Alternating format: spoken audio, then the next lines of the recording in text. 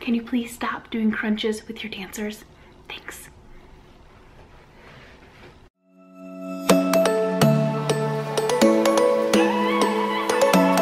Hey coach, welcome back to another video. Thank you so much for joining me. I'm Katie with dancerfitness.com and I have something to ask you. It's a big favor. You may not like it, but can you please stop doing crunches with your dancers? Thanks. For real though, crunches are an exercise that people do all the time and I never recommend them because here's what we're doing. We are training our dancers to get really good at contracting their core in this form. How often do we need to be doing this while we're dancing? So is it important for us to strengthen our core for this movement?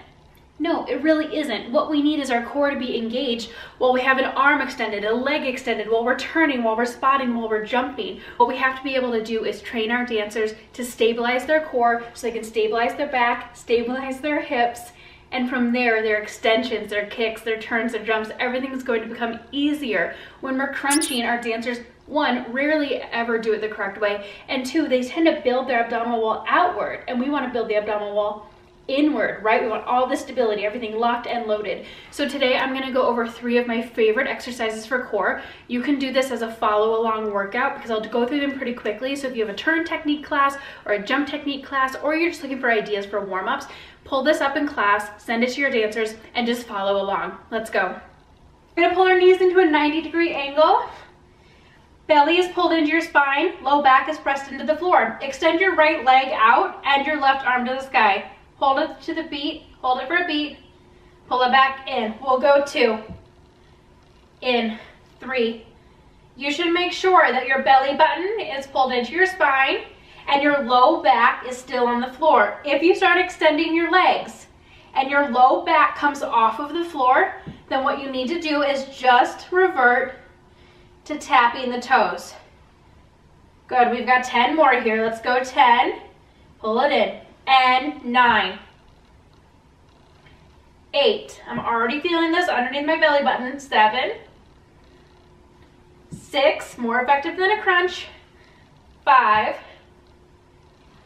4, 3, 2, last one. Yes, the next one is a dolphin push-up. Why I love this one, it works our core as well as our shoulders. When we're talking about turns and turn timing, turn consistency, so much of it comes from the upper body. We tend to miss that a lot in our strength training with our dancers. So with the dolphin push-up, you hit everything. If you're following along with this video as a warm-up, we're gonna do 12 of them. Starting in a plank on your elbows, push yourself up into a triangle position and come back down. Don't go past parallel. Up. Press your shoulders down so they're not up into your ears. Are you feeling this in your core yet? I'm working my quads too. This is kind of a full body exercise. 6 and 7, 8, 9, 10, 2 more, 11, and 12. Finally, my 3rd favorite exercise for core activation, and also we get a little bit of hip, some adductor work, which are going to be incredible for a nice straight supporting leg, power in your jumps, extension, tilts, everything really. One of my favorite exercises looks just like this. If you're following along, we're going to do another 12 of these. Legs come up into a 90-degree angle, hands are behind you, sit back on your sits bones. You're going to slightly sit backwards and extend a leg. Hold for a beat, and up. Good. We're strengthening the hips. Your kicks are gonna be amazing. Power is gonna be amazing. Keep that belly pulled in nice and tight. If bending backwards is creating bulging in your core, just work the legs. I've lost count.